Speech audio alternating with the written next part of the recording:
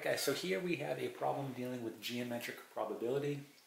And in this particular problem, we have a circle inscribed within a square. Now this is more of an advanced math problem, something you would see on maybe the SATs, okay, or something in that nature. So let's get into how we're going to solve this. Now the question's asking the probability of throwing a dart in a shaded area. Now I haven't shaded that area yet, but they're talking about, okay, this area, okay, outside of the circle. So they want to know the probability if you were to throw a dart, okay, what would the probability be of landing in this shaded area, okay? So before we get into this, let's first talk about what we need to find, right? So when we're talking about the probability, it's going to be out of something, right? So what we need to essentially do here is find the area, okay, of this shaded region, right? And that's going to be out of the total area. So in this case, the area of our shaded region out of the total area, which is going to be the area of the square, okay, that will give us our probability. Now, how do we go about finding the area of this shaded region? Okay, well, we're going to go ahead and have to write it out. So let's start writing in some information here. We know that we're dealing with a square, right? So we can call this S and S because we know that all the sides will be equal. And I know that when I multiply both sides, that will give me the area of the square. So what I can say here is area of the square is going to be S squared, right? How about the area of the circle? Well, we know an area of a circle is going to be, right, pi r squared.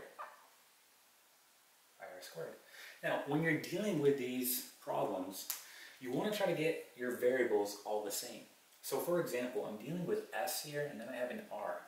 So I want to write that R, that radius, in terms of S. That way at the end, those variables will cancel out, right? So think about this. If I have a radius here on my circle, right? Well, how could I write this in terms of S?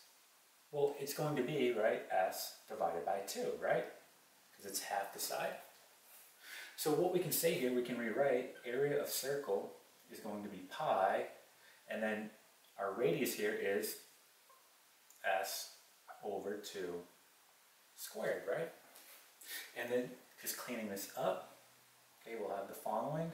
We'll have S squared, right, pi all over 4. Now at this point, okay, we have the area of the circle, we have the area of the square, so if I do the area of the square minus the area of the circle, that will give me this area of that shaded region. So let's go ahead and do that.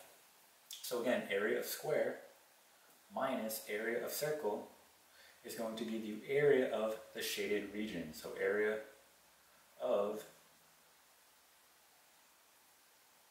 shaded region.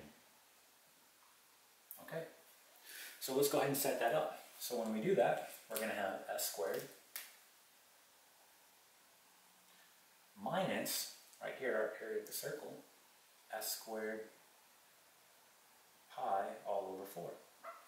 Now we need a common denominator here. So an easy way to do that, like we've always been doing, right? Well, we know this is really over 1. 1 times 4 is 4. Okay. So what did I multiply this by in order to get 4? Well, I multiplied by 4. So 4 times S squared is 4 S squared. Okay, same thing.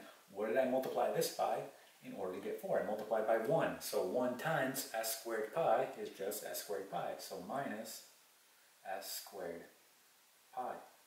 Okay, so this right here is the area of the shaded region right here. Okay, now what we want to do, we want to take this, okay, and we want to divide by the total area. In this case, S squared, that's our total area, right? And that will give us our probability, right? So let's go ahead and do that. So rewriting this guy, we're going to have 4 S squared minus S squared pi all over 4. And here we want to divide by, right, our total area, which is going to be S squared, right? Again, that's going to be the total area of the square. Okay, and when we do this, we get the following. We get 4 S squared minus S squared pi, okay, 4 s squared. Okay? All right.